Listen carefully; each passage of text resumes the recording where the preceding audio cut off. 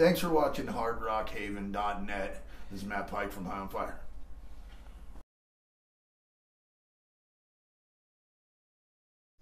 Well, latest album's Luminiferous. Yeah. Got High on Fire. Matt Pike here talking to us. Thank you very much for talking to us. We're here on the Decibel Tour 2016. Yeah. What have the shows? This is kind of the tail end of the tour now. Yeah, we're all pretty worn now, man. Or at least the older guys, I guess. Yeah, it's been a great tour. It's been really smooth. Everybody gets along pretty good. I don't know. Well, it's a real diverse lineup. No, it's great though. I'm a big fan of Both and like the Immortal stuff and all that. So it's been a really pleasure being able to watch him every night and getting to be buddies with him and stuff. You know, and his whole crew's killer, and everybody's just smooth. And you know, I've known the Skeleton Witch guys forever, but it's cool like meeting the Tribulation guys. Have a really cool thing going on. You know. It's gothy or whatever.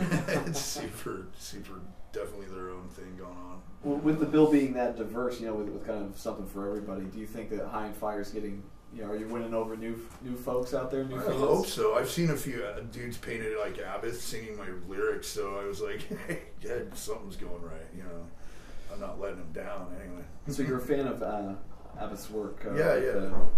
The moral. Well, he plays a bunch of the Sons of the Northern Darkness stuff, and I love that record. It's so good. The guitar playing on it is so fucking rad. So. Do you remember the first time hearing Immortal? Yeah, I was in the 90s sometime or something. I mean, he's the same age as me, but what's weird is, like, I think he started even before I did, which I was, like, touring when I was, like, 17, so he had to be, like, 15 or 16 when he was going at it hard, you know. I was just trying to get a West Coast tour right around then, so, you know.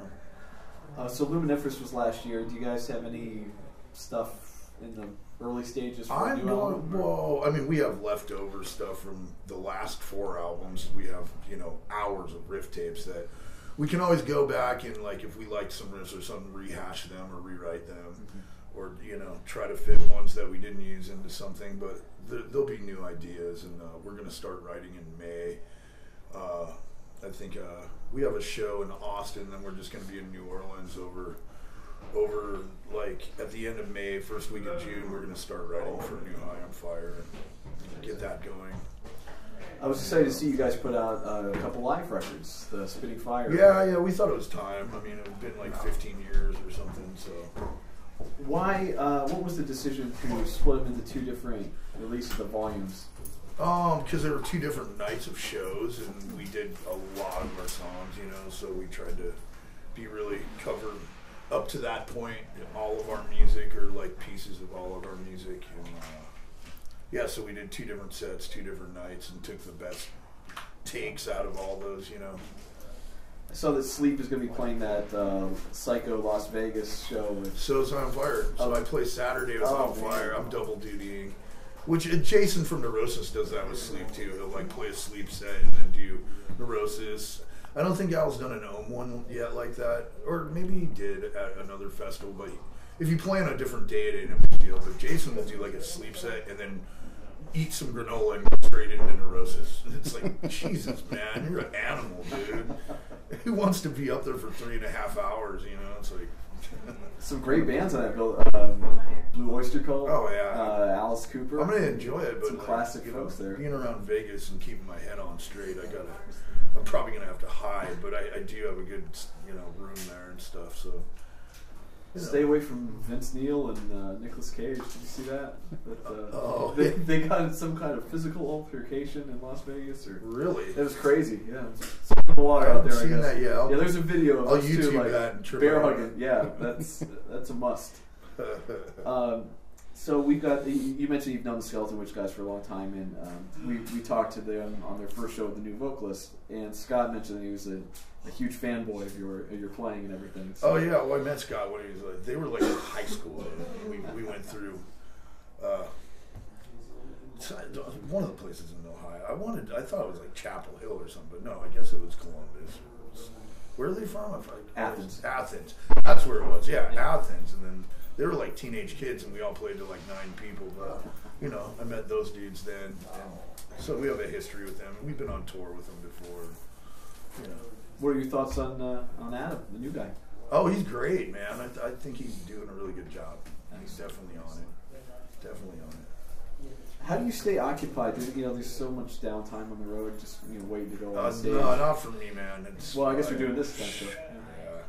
Between that and just, I have a billion friends and things of that nature, and I have, if I sit down for a minute, I'll have like a bunch of sleep emails to do because I have to schedule 2 full-time bands pretty much, or 2 this is a full-time band and sleep's like kind of my part-time thing, but they're always pushing for something else, and we need to like get a record done for that, which is, the material's there, it's just we got to get our asses into a studio and record it, and but that's all coming up, and I don't know, every time I think I have everything scheduled and there's downtime, there's not. There's not. It doesn't work out. I imagine it only gets worse when you're off the road. Mm-hmm. Well, I twiddle my thumbs and I self-destruct, so I try to keep busy all the time, Which means I don't go home, but I ain't got, I have a cool apartment, but I don't really have anything going on at home, Yeah. So. Well, I'm curious what Matt Pike's apartment would be like then. Oh, it's cool, man. It's like a 1-bedroom thing with a lot of storage. Someone used to grow pot in there, and I was like, this would be a great place to grow pot, but I'm just throwing all my books, because it's almost like a studio, but there's this weird little bedroom. I can't even stand up in it, so I have to jump sideways, and then I have my little friend Phelan come over to change my sheets because I can't do it because I'm too tall, and she's like this little short girl. I'll pay you to change my, and I got a jacuzzi like bathtub. Oh, nice. It's kind of luxury, but it's really small and it's underneath the house. And there you go. We got a backyard. It's like I'm not in Oakland when I'm there. Well, this lineup of High and Fire, it's been going for a long time now. Yeah. So what do you attribute to that? Just chemistry. Yeah, the 3 of us don't even fight ever.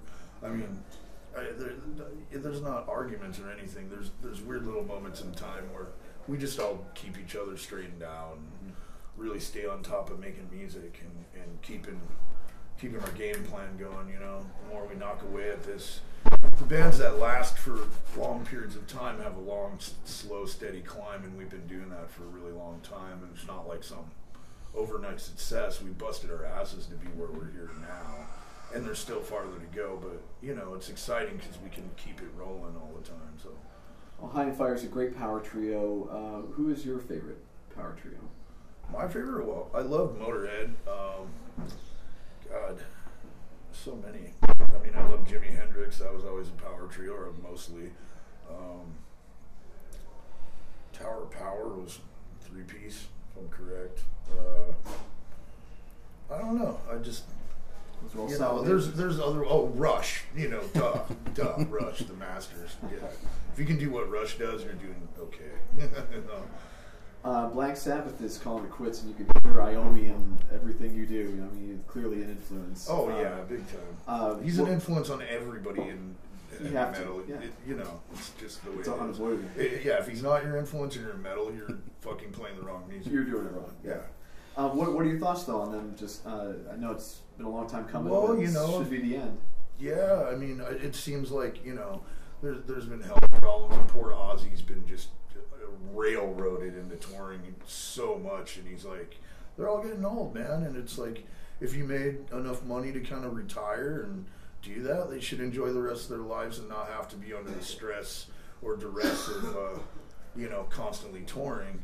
But I always pictured myself when I get to that point is to like, I'll never quit playing music, so I do a couple of things a year, show up, play, and then just not be on tour all the time, just play some festivals and play some cool stuff, and that's what I'd do if I was them. But I'm not them, and they're a lot older than me, and I'm sure I've had moments in my life where I've been on tour so long, once I'm off stage, I can't listen to music.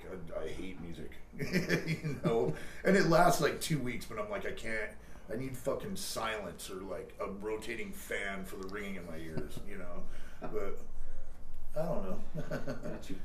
Here's some rapid 5 questions. So the first thing that pops in your head, or whatever the case may be. What was your favorite concert shirt growing up?